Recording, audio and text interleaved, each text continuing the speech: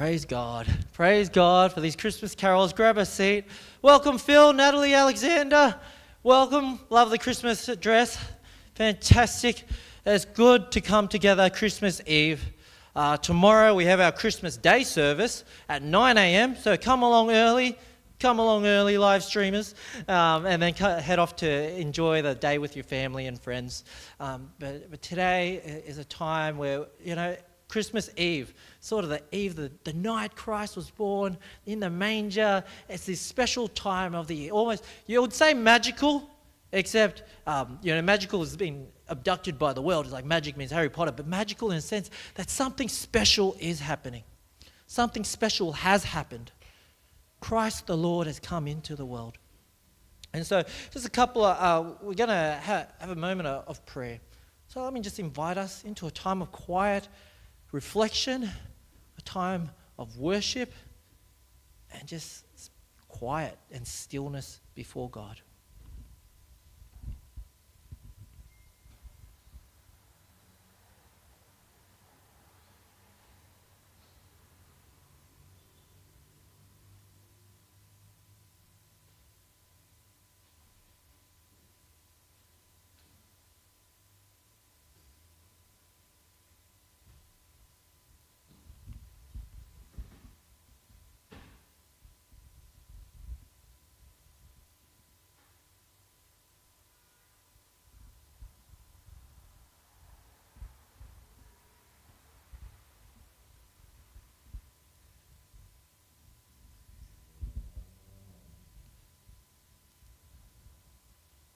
Father God, we come before you in stillness.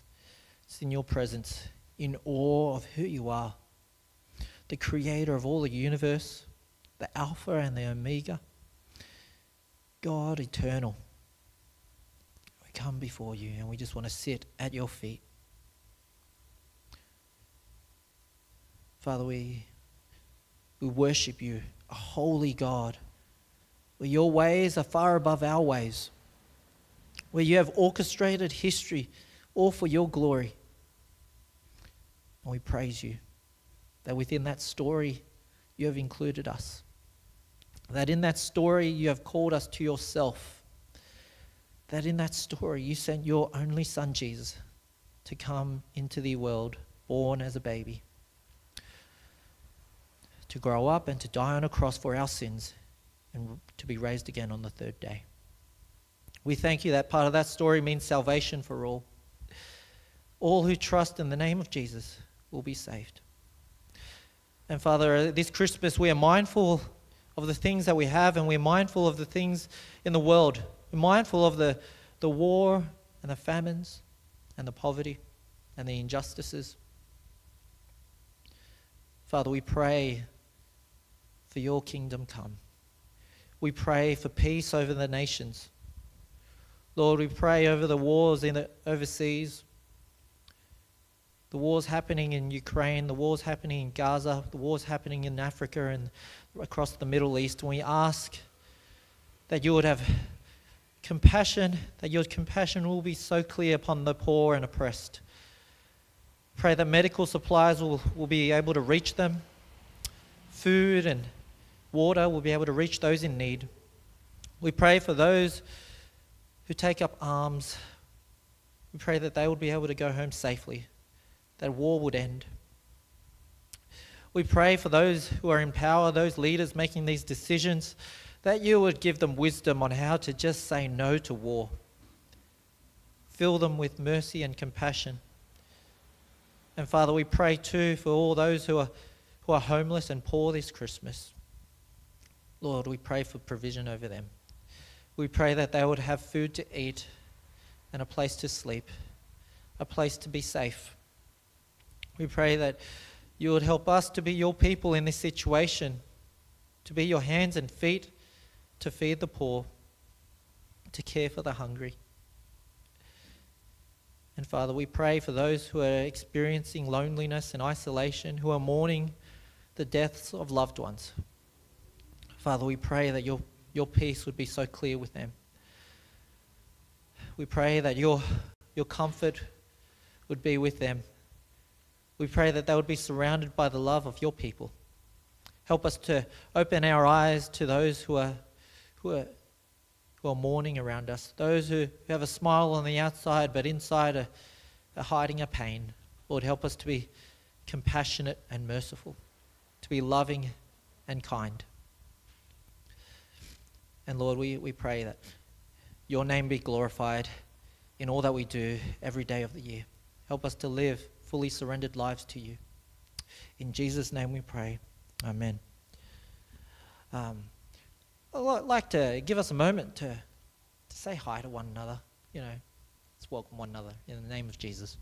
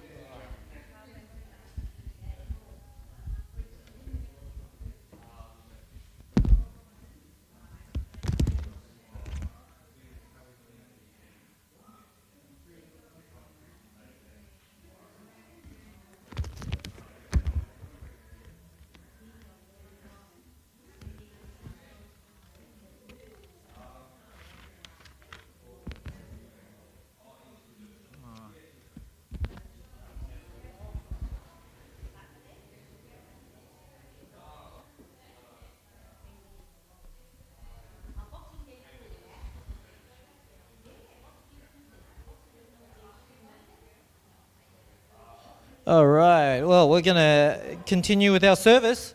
Welcome, Elizabeth. Welcome. Grab a seat in the middle here, or wherever. That's all right. Wherever you want. So we have just tomorrow's service, 9 a.m. So, nice and early. And there's a craft at the back for for Jacob and Bridie. They'll be doing the little angel craft and There's our offertory details online and cash in the box back there, just to keep continuing to be generous towards God as a joyful giver. But we have a Bible reading just for the next little bit. I'll ask Elizabeth to read one verse, and then Phil's going to read our second passage for today. Thanks, Elizabeth. Our reading there is Isaiah chapter 7, verse 14.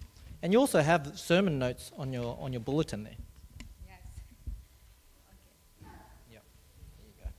Okay. It's even there. Oh, okay. Isaiah 7:14. Okay.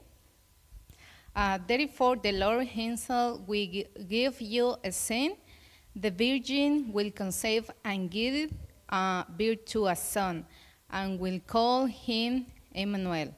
We belong to God's bigger story, and we don't need to be afraid.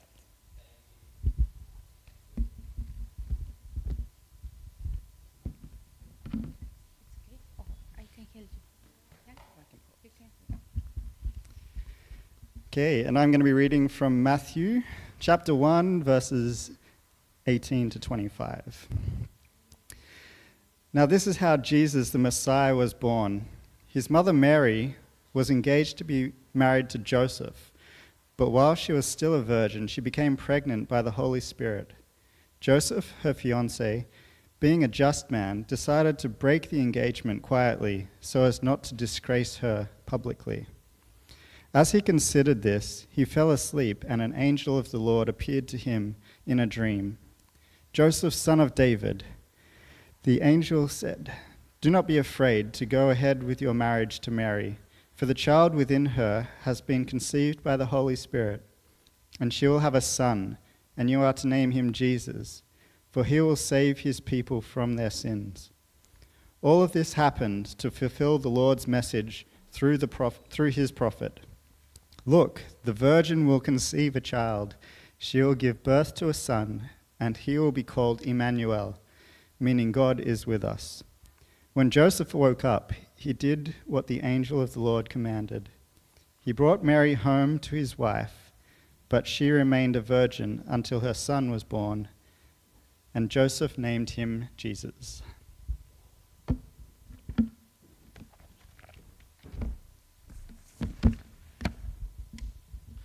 Thanks, Phil.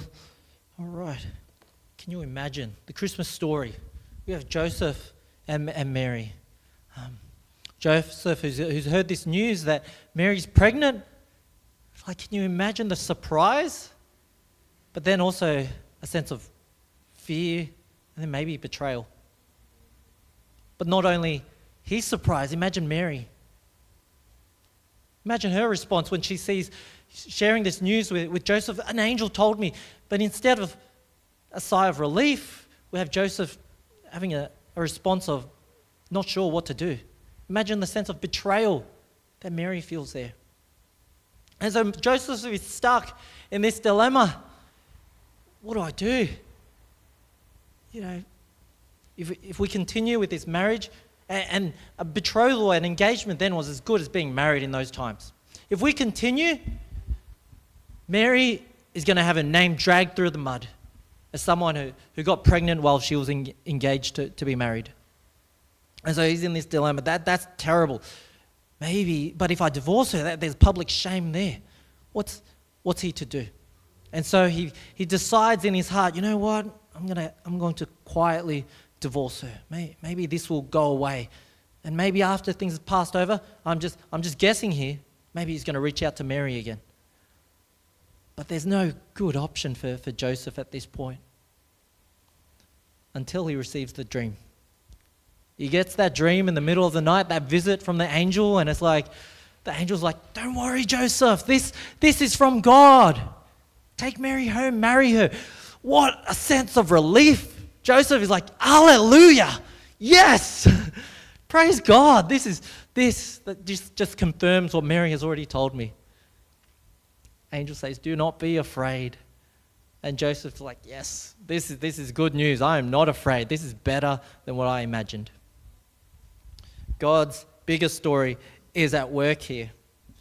You know, this Christmas story, it's become so loaded with meaning. Even trying to decorate the yard, all you see online are candy canes and Santa Clauses and reindeers, all North Pole stuff. And you go through the shops, you see the Christmas trees, the presents, the stars, the fairy lights. It's awesome. It's a wonderful season of the year. And the snow, even though we're in Australia, but you know, it's Christmas. Christmas is so loaded with all this meaning in the shops. It's like the best marketing tool, honestly. It's one time of the year, everyone buys gifts for one another. And you're like racking your brain, what do I buy for them? It's like, I'll just buy something they don't need. Here, movie tickets. Sorry for anyone who has bought movies. I've done it. I've left with movie tickets over and over. But maybe for others, it's this sort of religious exercise. It's part of our religious identity. Christmas is here. All right, I get to go to church, Christmas and Easter. Those two events, you know, that identifies me as a Christian. Or maybe Christmas is for us a time of, you know, we're going to pause from work and we're just going to spend that with family and friends. This is a time of reflection of all that's happened through the year. And for others, it is a terrible season. Honestly, for us, Christmas is a reminder of those who are not with us anymore. A reminder of those relationships that have been broken. Christmas can mean so many things. And for those who are not religious, Christmas is a time where we're just happy. It's a time of just being happy. You know, you say Merry Christmas with the same way that you would say cheers. It's a time of happiness. All of these meanings over Christmas, it's become so convoluted. Like, which one is it? Is it Santa? But for us as followers of Jesus, we see that the Christmas story is right here. The Christmas meaning is what Elizabeth read out. Emmanuel, God is with us. So we hear the Christmas story of Christ the Son being born into the world. This is the original and most meaningful meaning of Christmas. When we come back to this, the virgin will conceive and give birth to a son. They will call him Emmanuel, which means God with us. That's what we'll be talking about, reflecting on this Christmas season. What does it mean when God is with us? Not God is distant and far away. Not God is with us once or twice a year. Or not God is with us only when we obey him. Not God is with us only when we go to church. But what does it mean that Jesus, the Son of God, came to be with us? What does it mean as followers of Christ to say, wherever I go, God is with me? I have a God who wants to be with me. Because Christmas is the event where I would say heaven and earth collide. We have this moment where God of eternity, God of all the planets and stars, solar systems, God who spoke a word and creation came into being, God who speaks a word and the storms are calmed, God who speaks a word and the demons flee, the God of all power, of all knowledge, the Alpha and Omega, God over time and space, where one day is 1,000 years, 1,000 years is one day.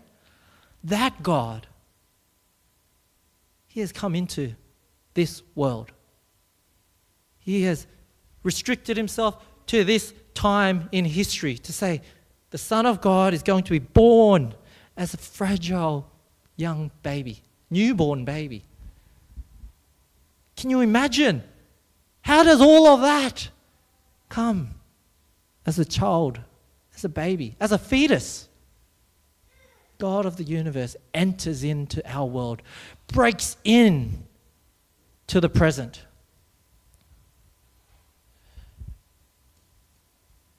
What this means is that God's plans are being revealed. God's eternal plans from beginning to the end of time, all of that is being revealed, is happening in our time. All of that has broken into the world in a really tangible way. God doesn't say, I will just give you these ideas to follow. I'll just give these ideas for you to live by. No, God himself comes into the world in the flesh and changes everything. And this means for us, where we think about our lives, it means that our existence isn't just an isolated event. It's not these 70, 100 years where we're born and then we die. That's our story. But it means that our story, these 100 years or whatever, exist within a bigger story of God's. It means that our lives do not just end when we die. And our lives did not begin just when we were born. But there is a bigger story being written well before we were born, and a story that continues well after we die. And in Christ, our story joins with His. Because when we understand that we are part of God's bigger story, even when Joseph understood that, hey, this birth is actually part of God's bigger plan, and the angel says, do not be afraid, we too can understand, do not be afraid. Because our story here is part of God's bigger story, and we know the ending there. We know that God's kingdom reigns. We know that His perfect kingdom will come. We know that all found in Christ will live forever, will be with God. And so, do not be afraid. Because if we only exist as a speck in time, honestly, a speck, compare this even just to the history that has happened, we are a speck. If that's all we are, then what's it all for? If death is the end, then live whichever way you want. You want to be like Chris Hemsworth, go for it. If you want to own 100 properties, you want to own no properties, live in a tent, or your life doesn't matter. Because at the end, we're all in a coffin. We're all gone. Doesn't matter what our legacy is, it's all over in the end. But in our hearts, we can all appreciate that our lives have meaning, that our lives extend beyond just what we see and hear now. Beyond just the physical, our lives extend into the eternal. And that's what makes Jesus' birth so special. The arrival of the Son of God. It is just a glimpse of the eternal story. Just before Jesus, well, not just before Jesus was born, 700 years before He was born. I can't even appreciate what the scale of that is. That's multiple generations. That's where my ancient relatives were still back in China fighting the Huns or something. Like, it's so far, far, far away. It's 700 years before Jesus. This was ages ago. God's prophet, Isaiah, had this to say. Welcome, Jeff. Welcome, Billy. Yeah, we're a family gathering today. So I'm just going to interrupt us. But it's here 700 years ago, God's story has been revealed to us through the prophet Isaiah. Prophets, God's messengers, they're a reminder that God is writing His story. He didn't just suddenly decide, oh, you know what, I think it would be a good idea for me to send my son into the world. I think that would be special. No, God decided from the beginning of time, He gave these promises, and we have a very clear indication of it here in Isaiah. Elizabeth read for us. And Phil read for us too. It was in the Gospel of Matthew there. Isaiah 7:14. Therefore, the Lord Himself will give you a sign. The virgin will conceive and give birth to a son, and will call him Emmanuel. God is with us. 700 years ago, 700 years before Jesus' birth, and then 2,000 years ago, Jesus fulfilled that. Virgin giving birth. One of the greatest miracles. Scientists don't even understand how babies come about. Like, we understand, the mechanics, but there's this mystery to how does the biology of a little egg turn into an entire bit. There is a mystery there. And here we have a greater mystery here, where the virgin conceives by the Holy Spirit. But that an even greater mystery than all of that. C.S. Lewis describes it as this. The central miracle asserted by Christians is the incarnation. They say that God became man. That's ridiculous. The greatest mystery, the greatest miracle of all history is that God would become man. Think about that. God must have some big plan up his sleeve. And see, this is all part of this idea that we are part of God's bigger, beautiful tapestry. And we are like this thread being weaved into that tapestry. This beautiful tapestry of God's glory. And we get to be part of that story. Now I want to just describe, like, if you imagine history from the creation of the world to now as being like an Olympic-sized swimming pool. And one end where you dive in, it's like a timeline. Imagine that as a timeline. You have creation, and then, somewhere along the timeline you have, pyramids, or dinosaurs somewhere along the way, and then pyramids. And then somewhere along the pool timeline you have us here today. That's the timeline as the Olympic swimming pool. Jesus' arrival is like a 5-ton elephant belly flopping right in the middle and causing ripples throughout that entire timeline.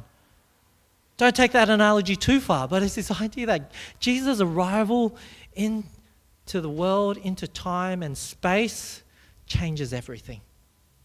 All that was before, all that was after. If Jesus didn't come in the flesh, then that timeline stays still. But Jesus' arrival changes everything. Changes everything for our story, changes everything for the world. It means God's plan is unfolding. That his plan for salvation, his plan for restoring and renewing all of creation is happening. The sin that came in and broke the world is being healed. Jesus coming into the world changes everything.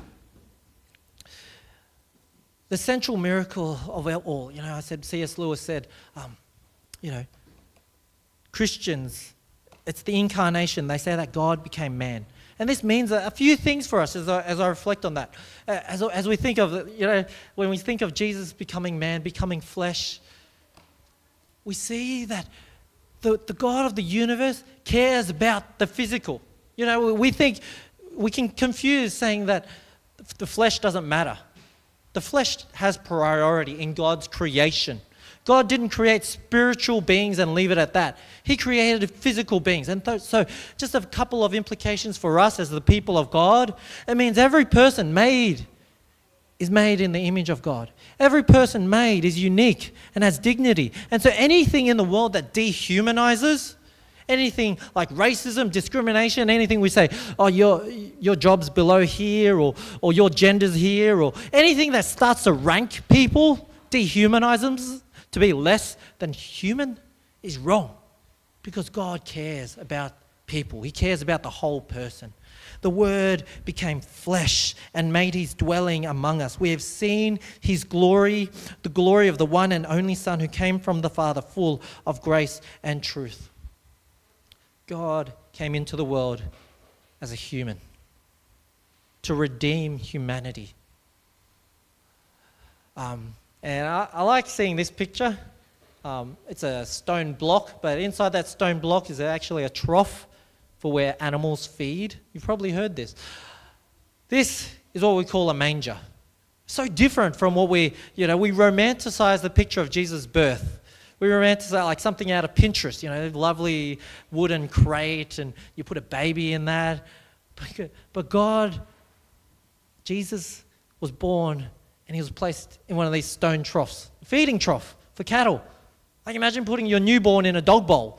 It's not the same, but it's ridiculous. But it's to emphasize just how ordinary, how humble God coming into the world was.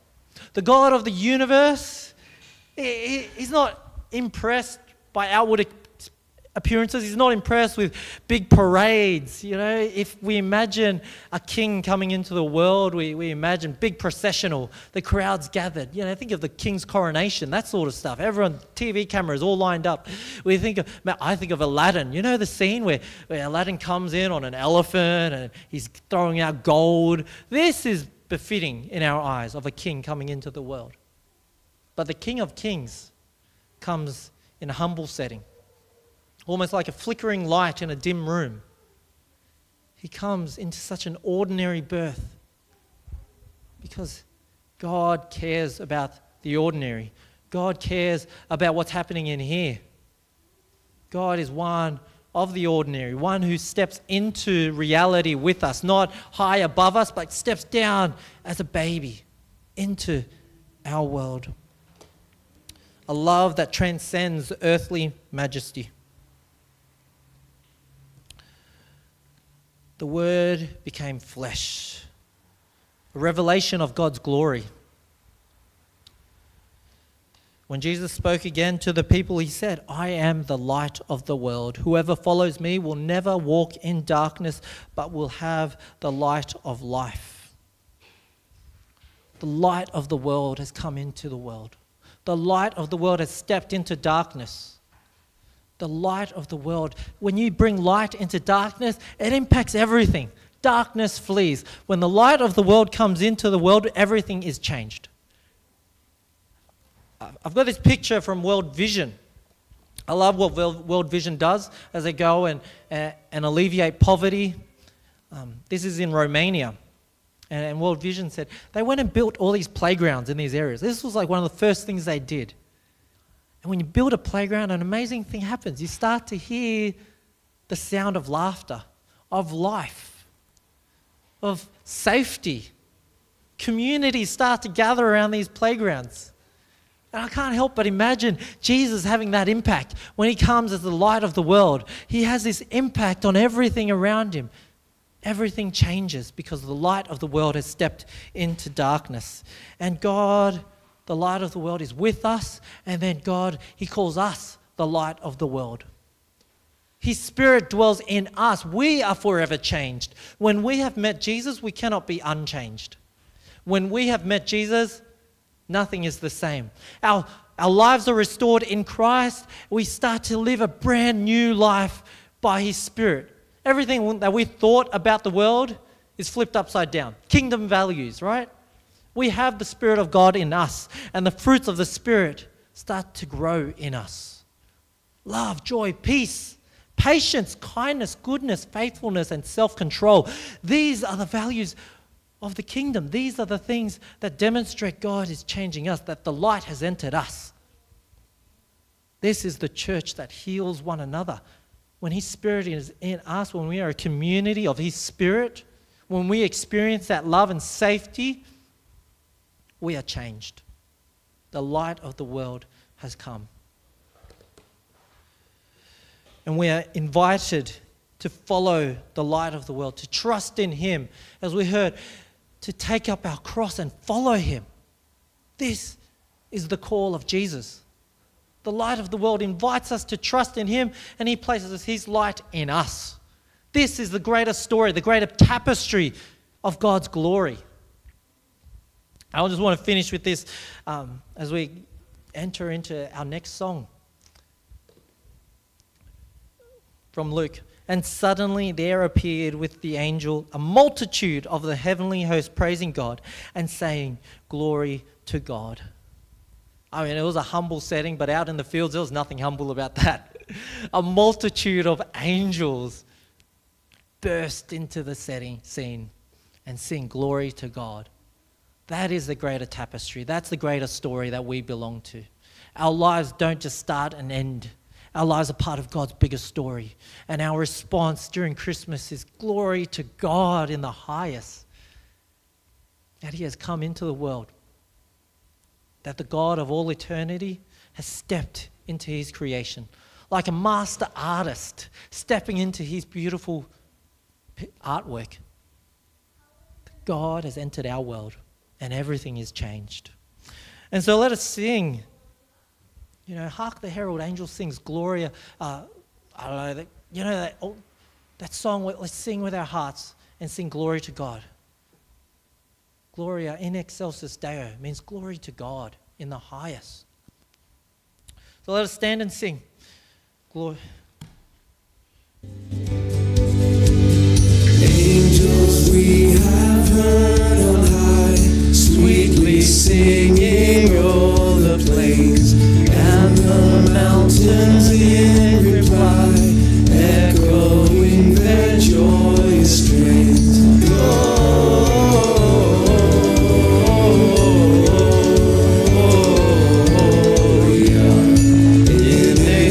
excelsis Deo. Come to Bethlehem and see him whose birth the angels sing. Come adore on bended knee, Christ the Lord, the newborn King. Gloria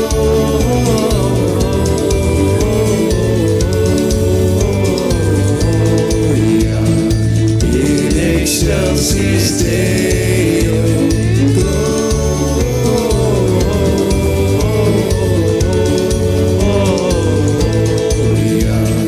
in excelsis Deo.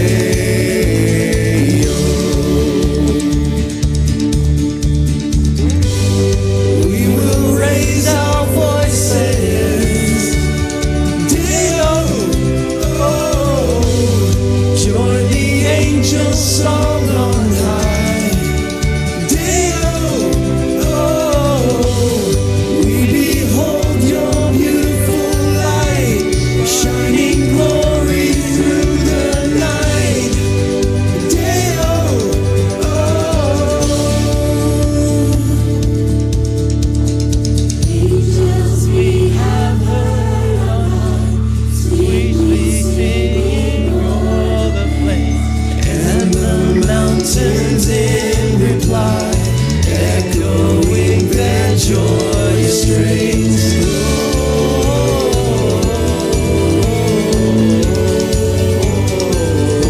Gloria in excelsis Deo.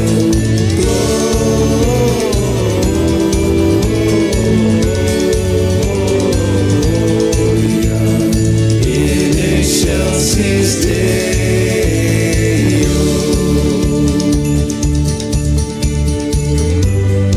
We will raise our voices, Deo, oh, join the angels' song on high, Deo, oh, we behold your beautiful light, shining glory through the night, Deo,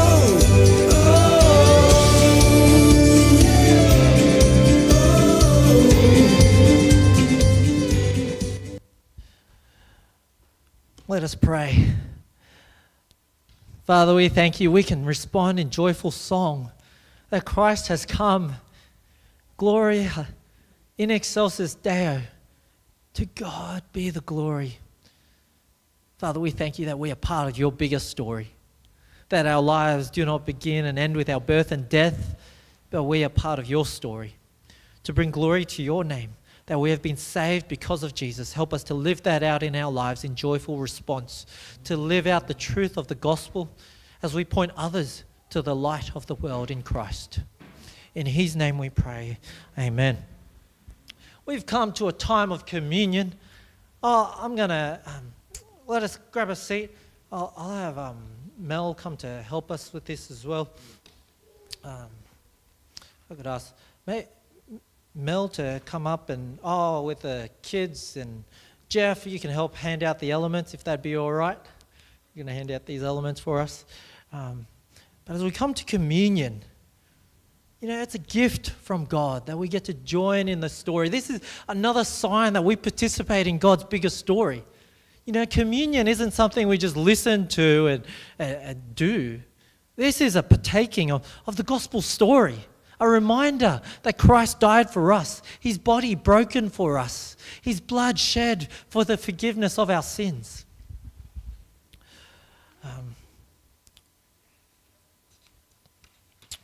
In 1 Corinthians chapter 11, for I received from the Lord what I also passed on to you. The Lord Jesus, on the night he was betrayed, took bread, and when he had given thanks, he broke it and said, "This is my body which is for you. Do this in remembrance of me." In the same way, after supper, he took the cup, saying, "This cup is the new covenant in my blood. Do this whenever you drink it in remembrance of me.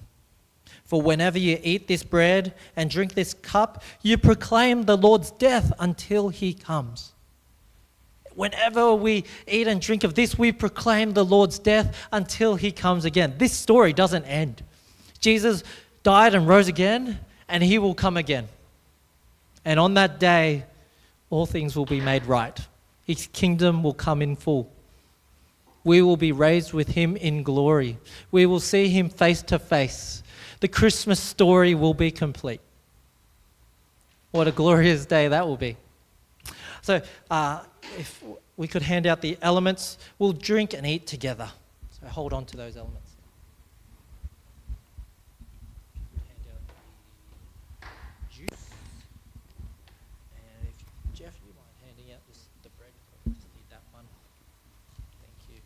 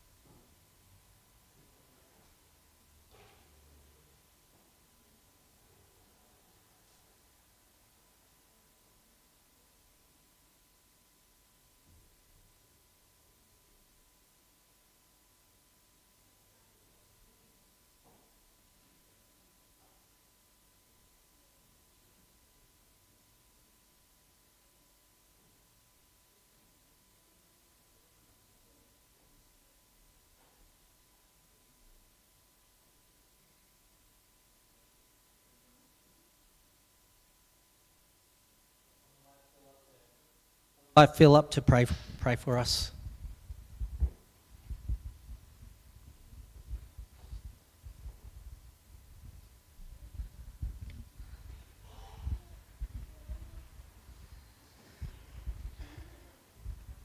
Yeah, let's pray. Yeah, what an amazing gift it was that you sent, Jesus, us being separated from you because of our rebellion. Through this humility that that Jesus gave up everything, came down, was born in a stable, laid in a manger. The absolute humility of that, giving up everything for us. And then, fulfilling that lowness by suffering the worst possible death on the cross. But all of that was to purchase our freedom, our forgiveness, and our reconciliation to you. And we're just overwhelmingly thankful for that we can stand now in that grace. I just want to remember that and continually praise you for that. Amen. I need to take mine. Yep, and now, let's take the bread as a symbol of Jesus' body broken, and the wine, the juice, as the cup of the new covenant in his blood. Let's eat and drink now.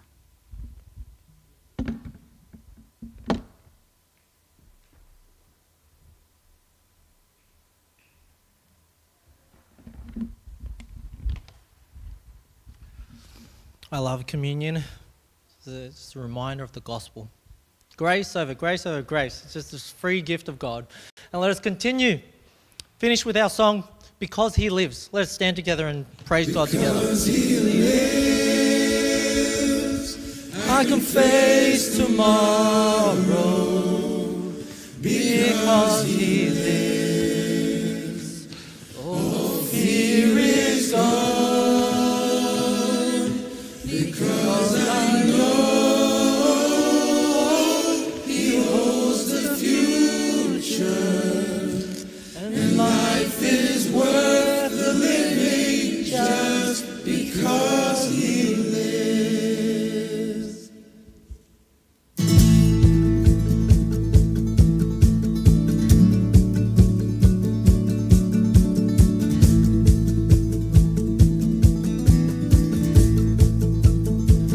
God sent His Son, they called Him Jesus. He came to love heal and forgive. He lived and died to buy my pardon. An empty grave is there to prove my Savior lives. Because He lives, I can face tomorrow. Because He lives, all fear is gone. Because I know He holds the future, and life is worth the living just because He lives.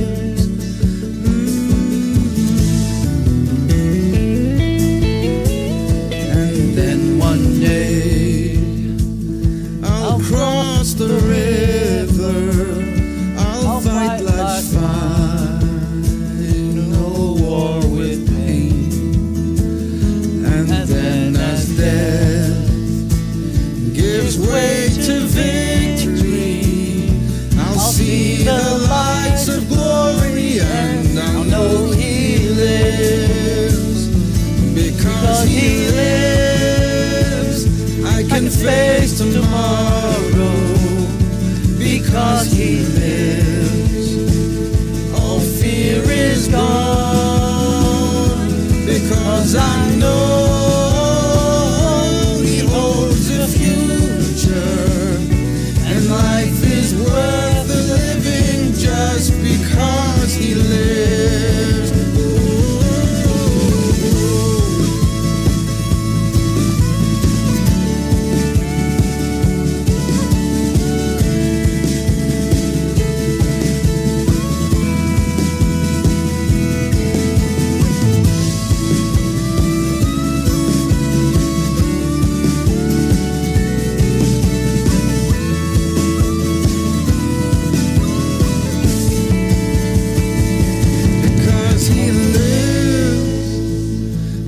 Face tomorrow.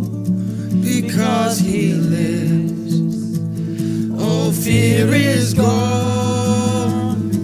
Because I know He holds the future, and life is worth the living just because He lives. Because He lives, I can face tomorrow. Because He lives, all fear is gone.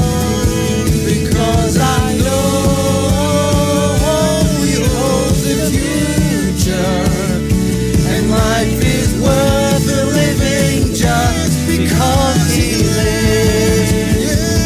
Because He lives, I can face tomorrow. Because He lives, all fear is gone. Because I know He holds the future, and life is worth living just because He lives. Because I know He holds the future, and life is worth the living just because He lives.